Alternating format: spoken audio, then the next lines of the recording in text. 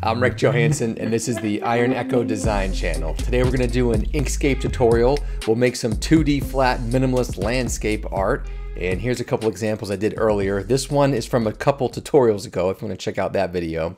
But today we're going to do this number, and I'm going to call it Desert Dunes. If you want to follow along, this is the key areas we're going to focus on. One, how to use the gradient tool so you can make your atmosphere here. Then we'll do an easy glow effect. So you see how the sun has a little bit of a glow. We'll do that. Customize the color gradient. This is actually a triple gradient. I'll show you how that works. We'll add manual drop shadow, so there's some depth between the dunes. And finally, to make these dunes, they're very simple. It's just some Bezier pen, which is one of the tools where you can do some simple shapes. We will do that. And then I just pop some color down there just to mix it up. So let's begin. Go ahead and grab the Create Squares and Rectangles tool right here, and let's draw out the sky. Now I got the wrong color, so I want to go to my Fill and Stroke menu. If you don't have it, it's this paintbrush thing in the corner, and I'm going to click on Fill, and I have it on set to color wheel, so it's on red. I don't want that. Now I brought in this color palette just to make the tutorial go faster, so if you want to play along, these are the colors we're going to go with. So I'll do eyedropper.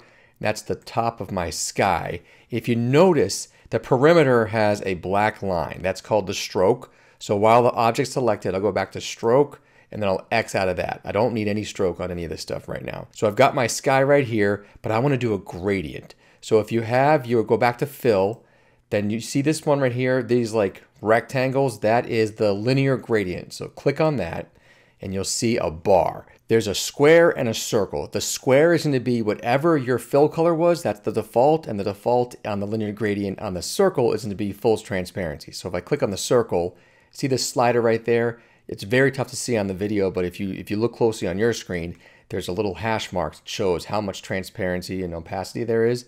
So if you want a full block, that's no gradient, and then I add it to transparency. So you can play with that, but then in this case, I want to go vertical. So I can actually move these different points, these two different nodes, and change the direction of the gradient. So here's diagonal, and then another cheat is if you hold control, it'll lock in a vertical or horizontal. So I'll do control, and there it is. So it goes from the top to the bottom. But in this case, I don't want to go to transparency. So for starters, I will change that to full opacity, and then let's just go to something real light. That's pretty cool there. So this basically is going to show like the atmosphere. This is the horizon line, but I'm going to add a third gradient, not a third gradient, a third stop in the gradient. So anywhere in this line, you can double click and create another node. I'll just click right there, and then the same thing. So I just make sure my opacity is full. I'll do eyedropper, and because my sun is going to be up there, I'm going to go with this golden. All right, so then you can kind of choose. I want it to be, you can go anywhere you want, but I'm going to go right down here somewhere the sun will be. And I'll just click out of this, take a look what I got. Now at this point, the gradient's locked in. You can move it around. And then if you want to change it again later, let's say you have a different idea planned. Anytime you want to affect a gradient, this pencil thing brings back your bar. So Inkscape's great like that. You can really manipulate it any way you want. Now it's time for the sun. So let's grab the Create Circles and Ellipses tool. If you hold Shift and Control together, it'll make a nice even circle. Let's change the color to white. It's missing for now until I drag it onto our sky. That looks good right there. If you're going for very minimalist, you can keep it like that, but I want to show you how to do a glow. So I'm going to click on the sun, and then I'm going to do Control D, which duplicates it, and the duplication one's on top. So up here, this is the steps. This is like the hierarchy. I'm going to drop it down one step. So it looks like nothing happened until I do this. See how you have down here on your fill and stroke menu? This is opacity and then blur. If I blur it, see how it adds a little bit of like a haze? I just think that looks cool. So try it out if you want or skip it. If I zoom back out now, I'm gonna make my horizon line. Let's get my color palette so we can go fast. Horizon line is artistic choice. So I'm gonna make it gray. But remember the last color we did was white. So when I draw it, it's gonna look invisible. Like that. So let's change it to this gray here. And that is way too thick for a horizon line. Let's just make it super thin. The reason I keep it way off the edge, I like to build my composition all over the place. And at the very end, if you've been watching the tutorials, I just stamp out the rectangle, the actual project at the end. It just helps you when you're grabbing things in hierarchy, you can change things faster. You don't have to do it, but that's the way I do. So there is our horizon line. Let's make it thinner.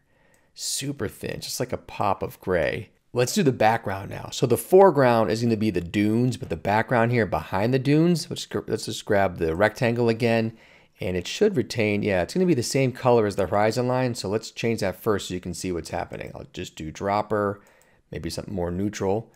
And I need to drop it down one level. But what's happening here? Where did my hierarchy go? If that ever happens, just click back on edit and select objects and you'll get them back. And then let's just drop it down one notch there. All right, before we go on to the foreground and the sand dunes, I want to add like a little glow. This is just the gradient, but now I want to add a glow on the horizon line. And there's a couple ways you can do it, but we'll try a simple way. I'll just grab the rectangles again. And this is the wrong color. Let's go full white and then drop it down the hierarchy right about there. I'm going to go right up against it. And this, there's a couple ways you can do it, but this way is super fast on blur. See how there's opacity then blur? You can blur it out and then you can choose if you want it to be almost like an overlay gradient, but I want to be real subtle. So I'm going to go like a sharp white blur and then right there, and then just put the arrow keys, drop it down. So it's very subtle, but you see how there's like a glow there? I just want to have more distinction between the sky and then our background and the foreground. While we're down here, I'm going to add a couple lines like these contour lines just to show some minimalist version of terrain in the background. I'll just cheat. I'll grab the horizon line, Control D, change the color slightly just to show something, Control D again. As I look at them, I think the color's too close to the horizon line, and this is why I bleed things off the edge here. If you want to make a wholesale change, you can then click on one of them and grab the others by holding Shift, and you can change the color. We're going to go brown. Should we go blue? I'm going to deviate from the example. Well, let's add a little pop of color. Let's match the bottom color, add some blue, because why not? But by doing that, I think I threw the background color off. Let's go a little bit more gray, something in there.